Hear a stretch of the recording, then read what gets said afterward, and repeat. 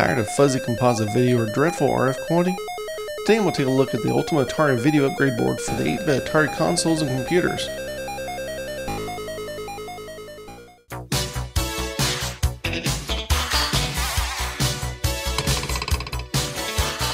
What is happening, guys? Todd here.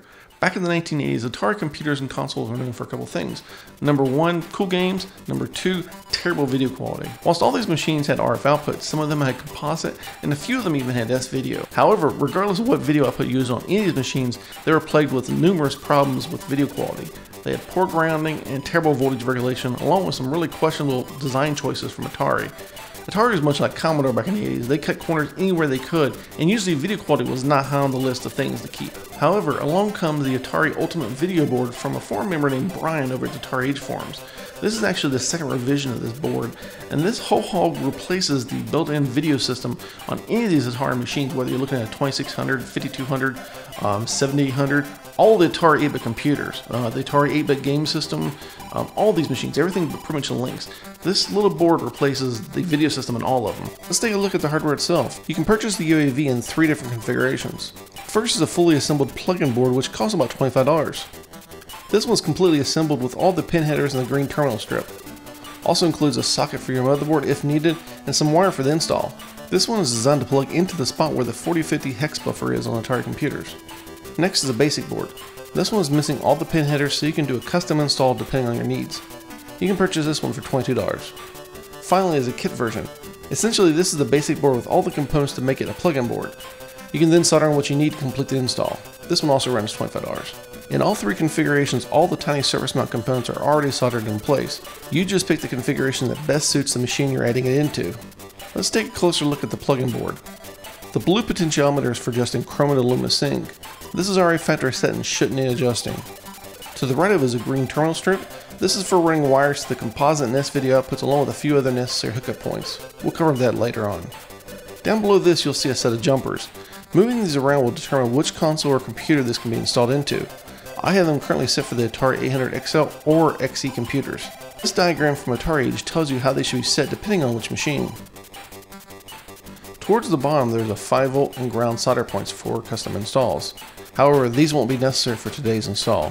Finally on the bottom is the header pins to plug it into the motherboard of the Atari computers if there's a socket installed. Since Brian includes a socket, you can desolder the 4050 if it's not socketed and then plug the board straight into it. Let's get to installing this. Today I'll be installing this into my Atari 800XL computer. Since this machine is fully socketed, I won't need to desolder the 4050 chip. However, depending on your machine, you might need to. The tools I'll be using are a soldering iron, some solder, some wire cutters and wire strippers, and finally some Phillips and small flathead screwdrivers. Okay, let's get this 800XL computer opened up. First start by removing the 6 screws in the bottom of the case, flip it back over and carefully lift the top off. Unplug the keyboard ribbon cable on the right hand side. Normally the 800XL has a metal RF shield in it. I've removed mine in the past at some point.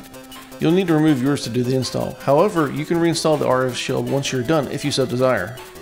This here is the 4050 hex chip that you'll need to remove. Let me go ahead and zoom in a bit closer where you can see where we'll be working. Since my 4050 is socketed, I can just pop it right out. Let me point out a couple places we'll need to solder to. Here's the point where we'll solder the color signal wire to. Next is the ground point. The ends of all these resistors are tied to ground, so it's a good point to use. Then there are these 2 beads.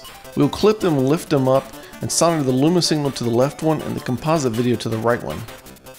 Let's go ahead and start by using our flush cutters to clip the rear of each of these and lift them straight up to get them out of the way.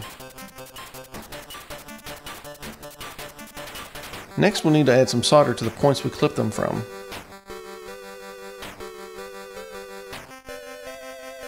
Next we tin this point for the color video signal.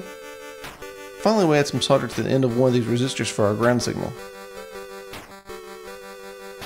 Now we need to prepare the wires. I decided to use a 5-conductor ribbon instead of the wires that Brian supplied.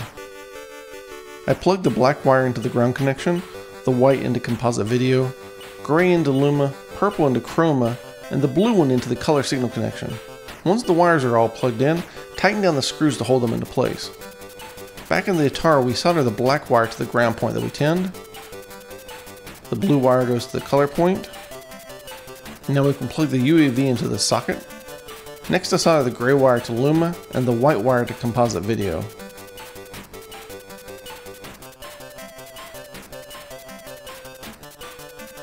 Finally, I attach the purple wire to the unused chroma panel on the back side of the 5-pin DIN socket, and this completes the install in my A100XL. It should be mentioned that you don't need to use a stock video monitor port that your Atari computer might have. You can feel free to add any ports to the machine you want. If you want to add a S-video socket and a Composite video socket, you can feel free to do that. I just feel more comfortable leaving the machine looking as stock as possible from outside and just reusing the existing ports. Before we take a look at the improved video quality, let's look at the stock Composite video on the Atari A100XL. This is from the menu of the Uno flash cart. Now the Composite video from the UAV board. The picture is noticeably sharper with less interference. Also, it's brighter too. And finally, the UAV S-video output. This is even sharper and cleaner with virtually no dot crawl. This was just a couple quick samples of the video quality difference the UAV makes. For more details about installing this board into different machines, check the threads I've linked down in the video description. Well guys, as you can see, this tiny little UAV board makes an enormous difference in the video quality on the Atari 8-bit computers. It also does the same thing for the console, so if you're using a 2600, 5200, or 7800, you can also get great quality out of those machines. So you can install this tiny little board and get stellar composite and absolutely outstanding S-video of the machines. So if you're used to using your old Atari computer or console and you're used to using the original Composite or God help the RF, this thing makes a tremendous difference and I highly recommend it. Well guys, that's it for this video. If you liked it, you know what to do. Give me a thumbs up, hit the subscribe button down below, and leave a comment. I'm interested in knowing what you think about the UAV. Is this something you'd be interested in, or are you okay with the original RF and Composite on your machine? I'd like to know. As always, thanks for watching, and I'll catch you next video.